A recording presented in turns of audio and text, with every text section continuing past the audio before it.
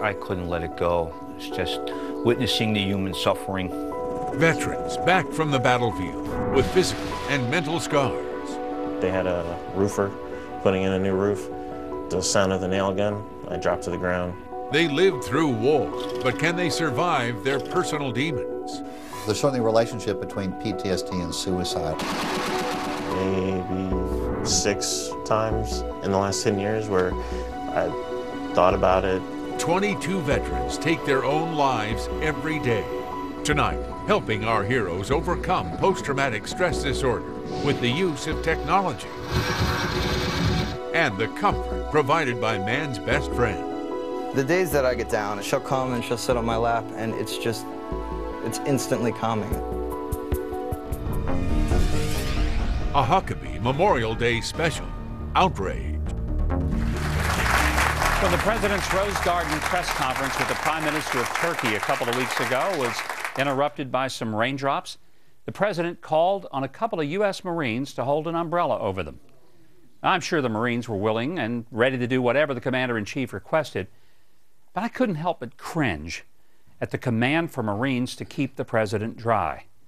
Look, it's true the President's been rained on over a growing series of scandals, but instead of the President calling in the Marines to protect him from rain, I wish he'd call them in to protect our ambassador in Benghazi.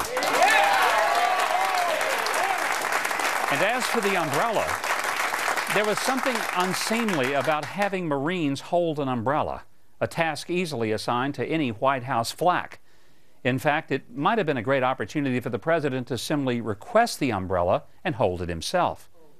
Our military is called upon to risk their lives for us, and many do just that.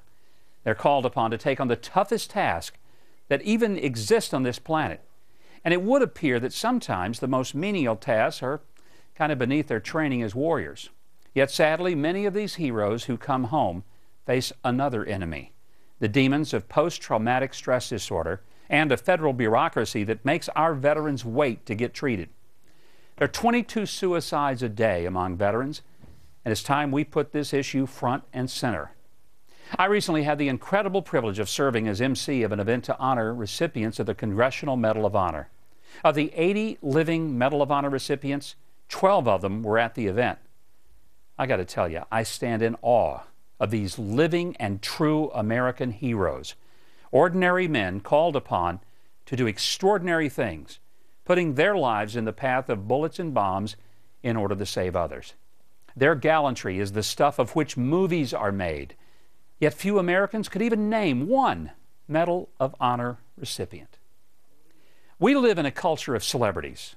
Sports celebrities, music celebrities, movie celebrities, even political celebrities.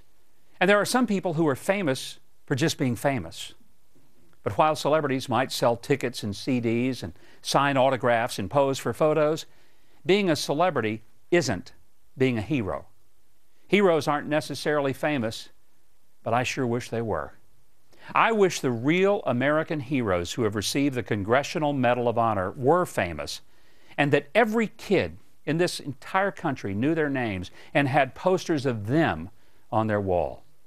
I wish that we put supreme value on the unselfish people who risk their lives for the rest of us, instead of just people who simply entertain us. Don't get me wrong. Look, I don't begrudge the people who entertain us. I just don't believe they're heroes.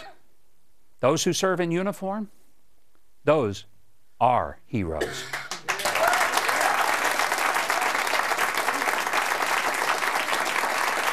And on this Memorial Day weekend, I hope you take a moment to get on your knees, close your eyes, and say a prayer of thanks for those whose names you may not know, but whose actions gave you freedom. And yes, they are heroes.